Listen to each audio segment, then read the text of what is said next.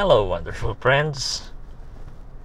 Welcome once again to another round of slidecast presentation. And I kinda like the comment of one of our visitors. Sabi niya, I like your concept. It's in-car seminar. Thanks, buddy. I will adapt your idea and make it a full-blown program eventually. Okay. Now I would like to share with you the second part of my Leadership 2.0 module, and I would like to tackle about self-promotion. And do we have an alternative? In the midst of the sea of competitiveness, in order for a brand to keep itself afloat, then an intervention of promotion and marketing is needed. But if we will apply that in leadership, self-promotion is kinda, you have to strike the balance between tooting your own horn and at the same time pushing your weight around. Thus, this is the common question of aspiring leaders.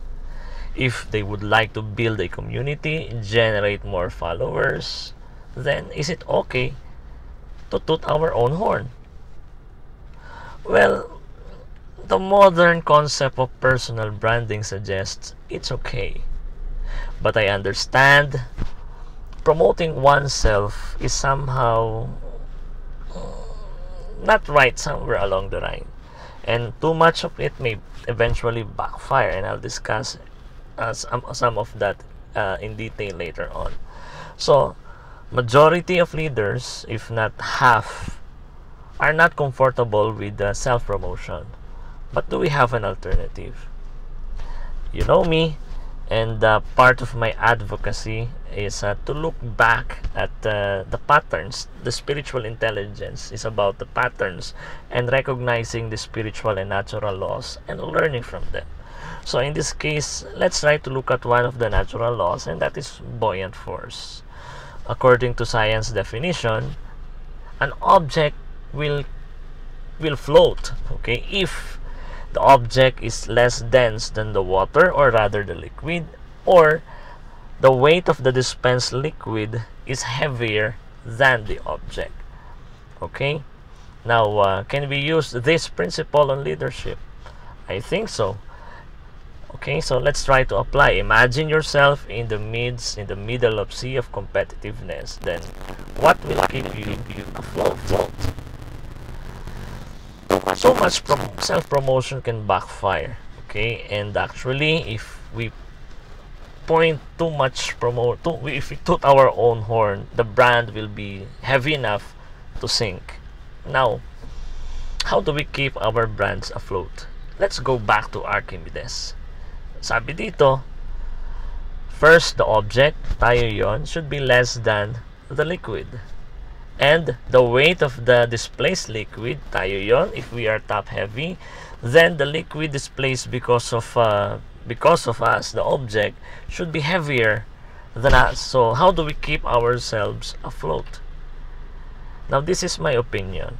Okay, our ability to divert focus away from us, but to the value we add to society, we add to the community, will make us, the object, less dense, and the community, the society, heavier. Okay, are you following me?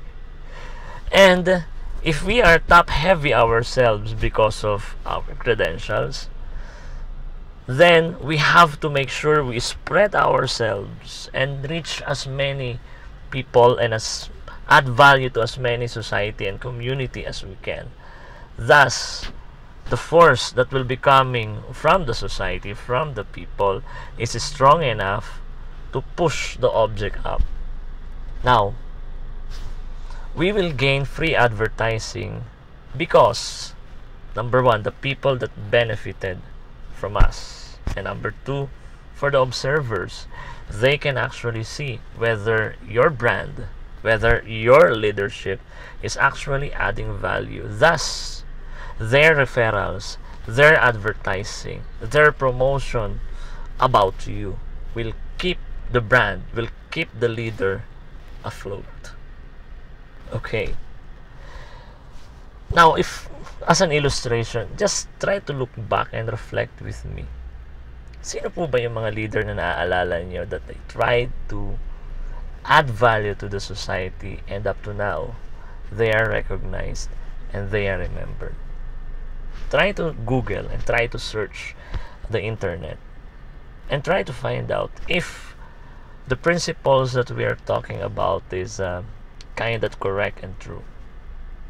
If you found one, just add a comment below the section, whether you read this or you watched this in Facebook, in YouTube, or in one of my blogs.